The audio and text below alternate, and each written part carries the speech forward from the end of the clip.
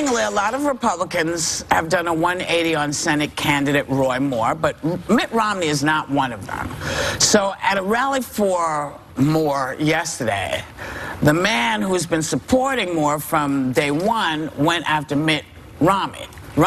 And so former President Steve Bannon took issue with... What?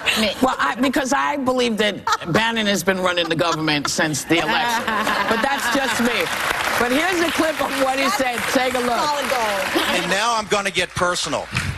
You ran for commander-in-chief. You had 5 sons. Not one day of service in Afghanistan and Iraq. We have 7,000 dead and 52,000 casualties. And where were the Romneys during those wars? Judge Roy Moore has more honor and integrity in that pinky finger than your entire family has in its whole DNA. Now, you know, you could have actually had this conversation about the man who's sitting in the White House now. Because I don't believe, I don't believe, you could have had this conversation about any number of people. Wait. Should there... I thought we don't like people who are captured. Come on. I thought that's the same people. I'm sorry.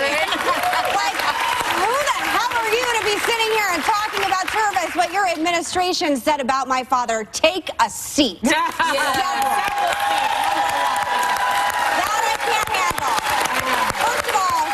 Let me just take this for a minute, ladies, if you don't mind, Joy. First of all, just let me take this. First of all, I don't like service shaming in general. I think people are called to serve when they're called to serve. They're not when they're not. I don't like doing that in general. It is very hypocritical after what President Trump said about my father. Never apologized, by the way. Still haven't gotten an apology. Still haven't gotten an apology from it. So give me a break.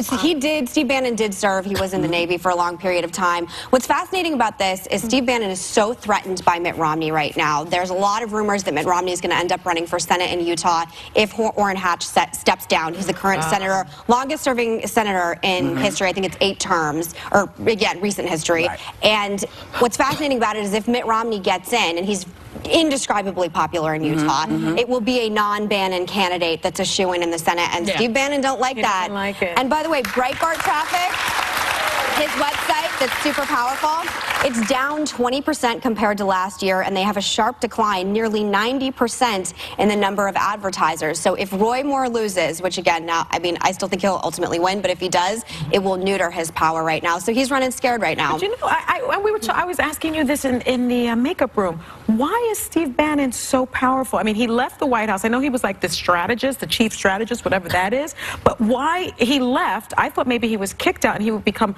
less powerful. And now he still seems to have this power. He also has Trump's ear every day. Well, does he really? Yeah, that's what they say. Do you think that? The inside the palace walls rumors, there were always rumors that like Jared and Bannon didn't get along and Ivanka didn't like him, whatever. He is the person who tapped into the populist anger at a young point. Right. What's so sad is Andrew Breitbart would be rolling in his grave if he knew what turned into his website. He was such a provocative, interesting man. I would have loved to have seen him. He passed away from a heart attack, live and see what he would have done with Trump, because I don't believe he would have liked his candidacy. So he still has a lot of power, but it's waning. That kind of speech shows me that they're a little nervous. The Romneys are Mormon, and each of those boys, they do mission trips. Yeah, right. There are different ways. Is it fair for him to have gone after Romney's kids? Well, not when Hans and Fritz haven't gone anywhere. Yeah. What about those two?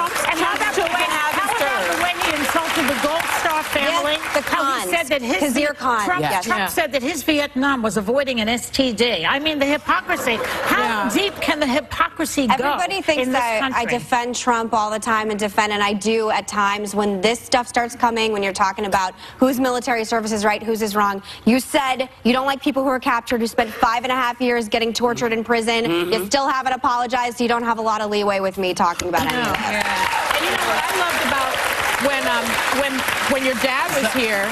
Oh, sorry. Are we out of time? Okay. Thank you for letting me have my rant today on that. Well, it makes my skin on this, it is absolutely imperative that you do. We'll be right back. Thank you.